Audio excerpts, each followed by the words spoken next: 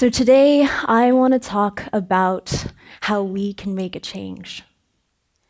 I want to talk about how we can improve our workplaces, increase innovation, better our lives and ourselves.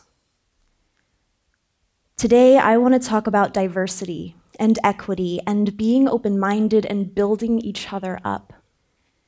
And not just for underrepresented groups and minorities, but for all of us as a collective, so that we can move forward and make a real and valuable change together.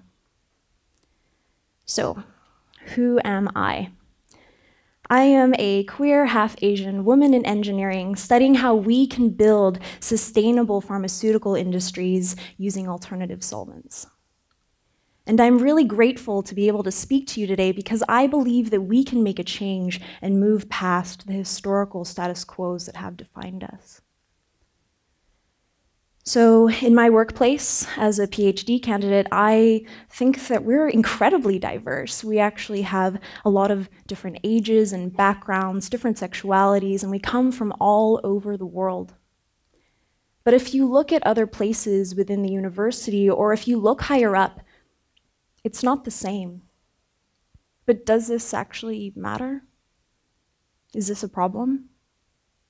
Often when we're talking about diversity in science, technology, engineering, and mathematics, or STEM, we're talking about the women in STEM problem. But diversity goes beyond that. It's not just about gender. Of course, we have inequities in STEM and more widely in society, but diversity is about all genders, all sexualities, all abilities, age, those with different cultural backgrounds, sexualities, those with mental illness. Diversity is about difference, but it's about what brings us together. And when I'm talking about diversity, I'm talking about who we are. So often when we're talking about this lack of diversity, we're talking about what underrepresented people and minorities can do about it. We say they should pursue certain careers or that they should adapt in certain ways to succeed. But the problem is actually systemic. We should value diversity. We know that diverse teams perform better, so what is the problem? Why is this a thing that we have to worry about? There are a number of barriers that are holding us back. And so if I can just tell you about a few of the most critical ones, I would say that these are harassment, discrimination with deep roots in history resulting in conscious and unconscious bias, stereotyping, accessibility, and a lack of flexibility in workplaces. So, instead of talking about the problems, I actually want to focus on how we can address them today. And so I ask you, do you value diversity? Think about the people in your life. Think about your friends. Think about your workmates. What kind of people are they?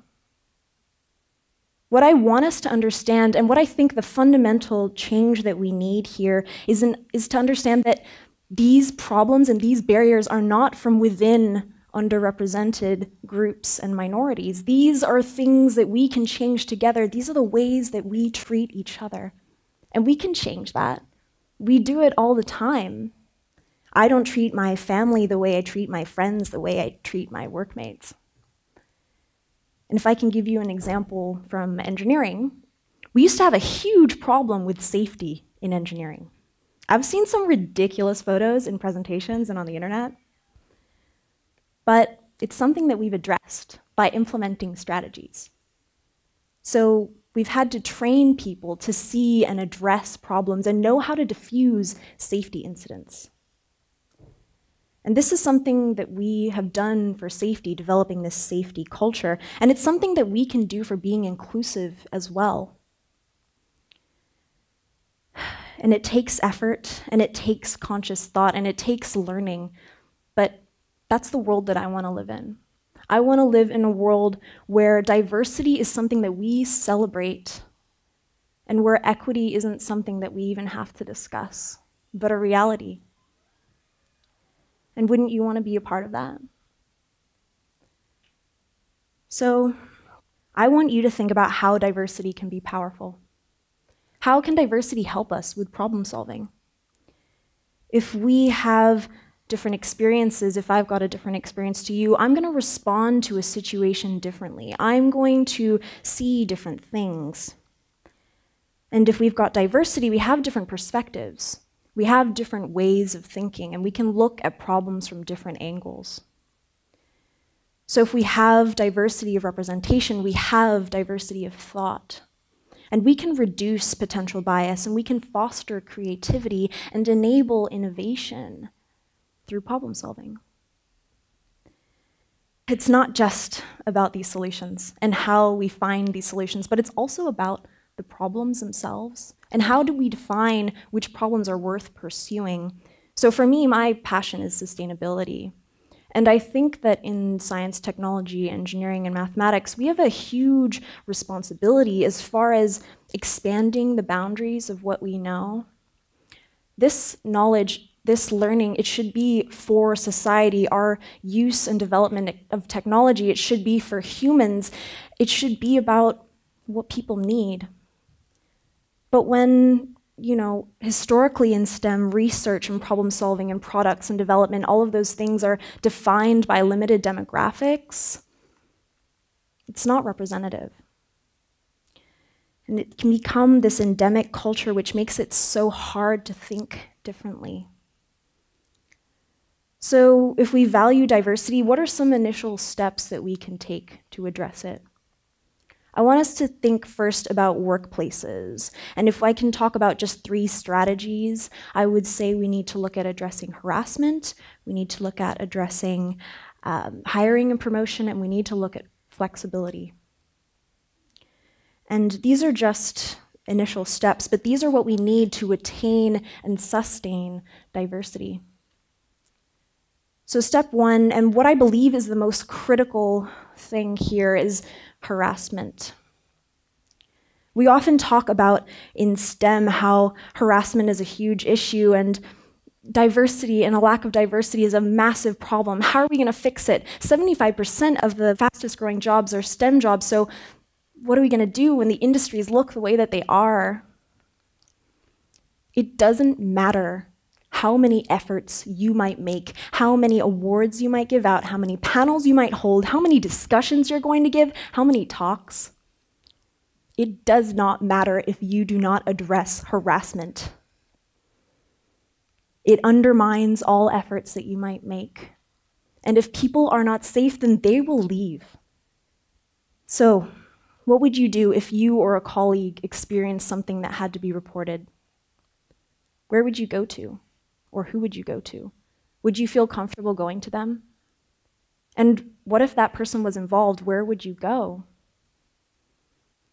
Do you have any alternatives? The policies need to be clear, and they need to be accessible. We need to have support and information at the ready, and we need to enforce the policies so that perpetrators of harassment don't just stay within the system.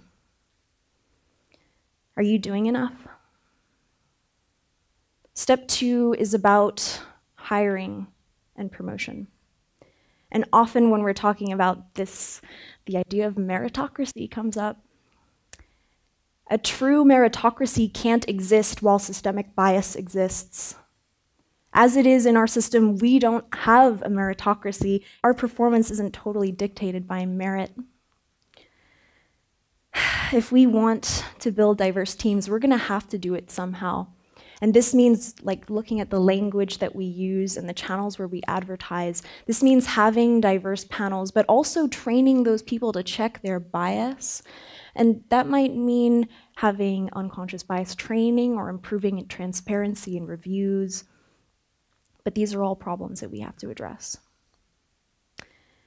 And so step 3 is about flexibility in workplaces. This is really about things like job sharing and part-time work, HR policies to help return to work, adequate parental leave, people won't judge you for taking, provisions for childcare.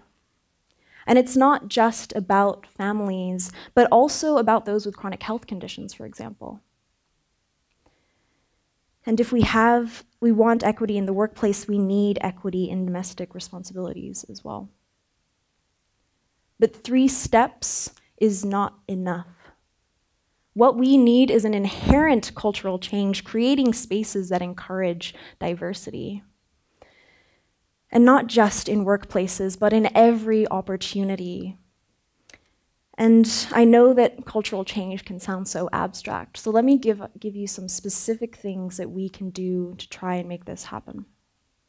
It starts in your everyday life. Be an ally. This means listening to the experiences of others, educating yourself, providing support where you can. And particularly if you are in a position of privilege, you can call out inappropriate language and actions, and your influence is actually really important in terms of changing mindsets. Observe group behavior, and if you can, address problems like monopolization in conversations or lack of confidence, and allow everyone to voice their thoughts. You can normalize vulnerability by sharing your failures. And this creates a space where we can have discussions about issues like these and they can actually be talked about and not hidden. Raise awareness for problematic and hostile behavior, and don't let people get away with things like racist and sexist jokes that might seem harmless but really signal to those who have prejudices that it's okay to discriminate against marginalized people. So I ask you, please, think about yourself. Think about your privilege. And this might be age or gender or race or ability or any of the other things we mentioned today. And in some spaces, you might have more privilege or less. So think about it often and be aware of it.